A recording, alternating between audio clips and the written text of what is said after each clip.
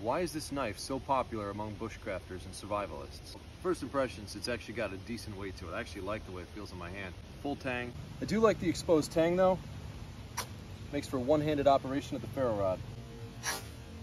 That way if your arm is injured, you can still strike yourself a flame. This is a knife I feel comfortable enough beating the absolute snot out of when batoning. It's small, so it's not gonna split large pieces of wood.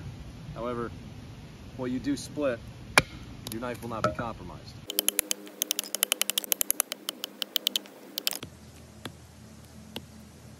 .14 gauge copper wire. No glinting, no edge rolling. I'm not a massive fan of the Scandi grind, but when it comes to dependability, that grind is a 10 out of 10. Remember, subscribe to our YouTube channel and comment on this video on our YouTube channel to be entered to win this Morakniv. Thanks for watching.